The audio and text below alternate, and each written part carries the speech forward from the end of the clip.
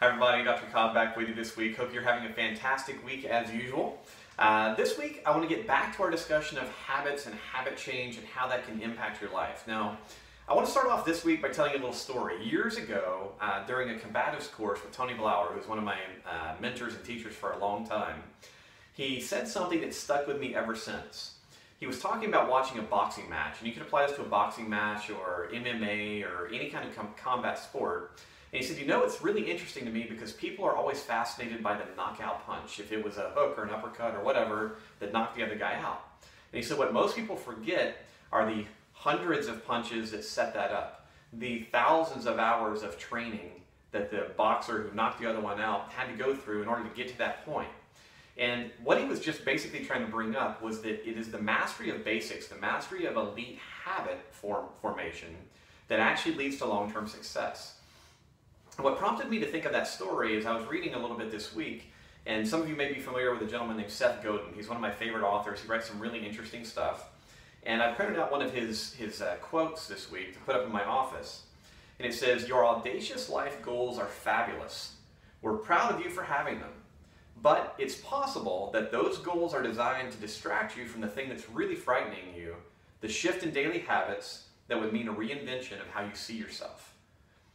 Now, that's kind of an interesting phrase, an interesting thought for me, because I like goals. I like thinking about outcomes. But if I put this in the context of the boxing match, remember that the knockout is the outcome, and that's the thing that everyone gets excited about and go, oh, I want to be able to do that.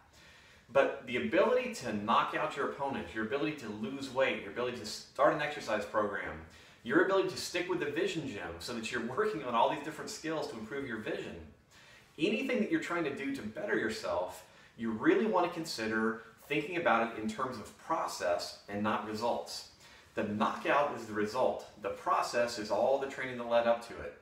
And so one of the things I would love for you to continue to consider this week is how can you instill simple habits in your life? Simple, what some people say keystone habits, are called keystone habits in your life. Habits that everything else will begin to flow from.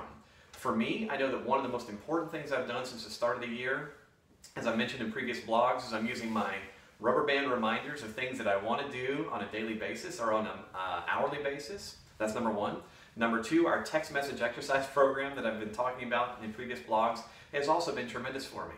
My level of energy, my level of activity has gone up, and these are just useful, scientifically researched ideas that if we can plug a new habit into something that happens to us in our daily lives on a regular basis, we're going to do a lot better at instilling it and maintaining it. And it is from our habits that our future life will be built. And so what I'm going to encourage you to do this week is if you want to lose 20 pounds, let's forget about the whole process of losing 20 pounds and just work on the simple habit of maybe putting your fork down between bites at every meal. Make it small. Make it reproducible, something that you can depend on so that over the course of the coming year, as you acquire better and better and greater numbers of great habits, you have systems in place that are going to propel your life in the direction you want it to go. So that's my encouragement to you this week. Think about the process and not the results. Goals help you know what you want, but it's really the habit formation that will get you there. So once you have your goal in mind, forget about it for a while. Spend 3 or 4 months building the habits that will lead to it, and I promise you amazing things can happen in your life. Have a fantastic week. Let us know if we can help you with anything. Thanks.